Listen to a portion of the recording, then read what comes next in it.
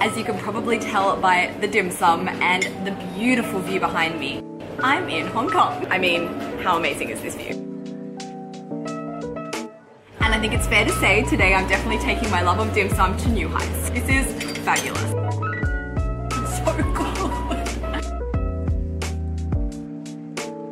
Yes, Hong Kong might be known for its dim sum and its barbecue pork, but this is a distinctly international city. You can see it just walking down the street. And bet you believe this multiculturalism is reflected in the food scene here in Hong Kong. So today is going to be a Hong Kong global food tour. Time to get some tips.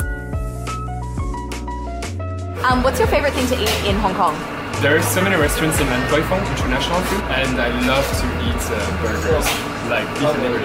Are you from Hong Kong? French. So why did you come to Hong Kong? I came to Hong Kong because I love Asia and I love China. So basically it's a good mix between like Europe, the US, it's in the middle of everything. You can have great food, international food, so it's the best city to live. So I'm here at Lan Kwai Fong. I'm off to find this hamburger place, and you can definitely tell this is a very international area. I'm passing all cuisines here.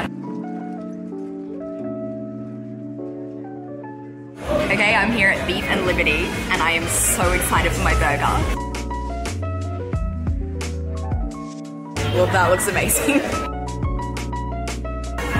It's so good. Are you from Hong Kong? I am. How come so many Hong Kong people can speak such good English? So for me, I studied English at an international school, so that's why I grew up speaking English. Even if people went to a local school, they still teach English there, so I think that's why. And Hong Kong's a really internationalized city. Yeah. What's your favorite thing to eat in Hong Kong? You should definitely go and try the egg sandwiches at the Australian Dairy Company. Huge line here. Whoa, that was quite intense. So I went in and started filming, and I was asked to delete everything.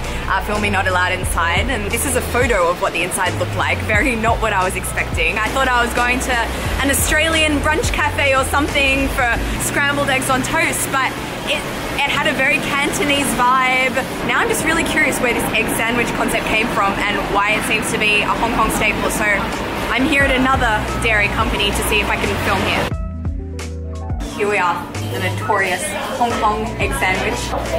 So yeah, a very non-typical Chinese breakfast, but I think it just shows how influenced Hong Kong food scene and food culture has been from other countries in the last 100 years due to its international vibe. So yeah, I'm all for it.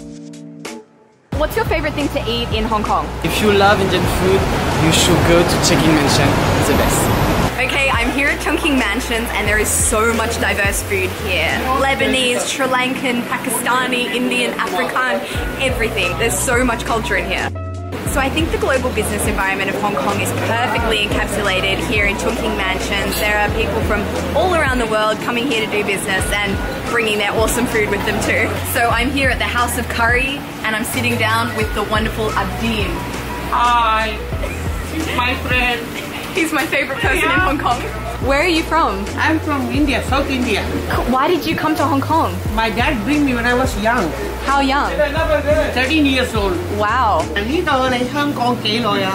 Whoa! Hong Kong is an international city. Very good place to do business. Yeah, very good place. Yeah. Yeah, making money. Yeah.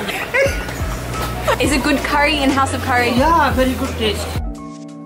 This is dosa. Thank you. Oh, great dosa. Bye bye, Amy. Nice to meet you. See you next time. We will see you in Beijing. Yes. Okay. Bye bye. Bye bye. Hong Kong is such a unique blend of Chinese and Western culture, a real bridge between China and the rest of the world. I really love it here.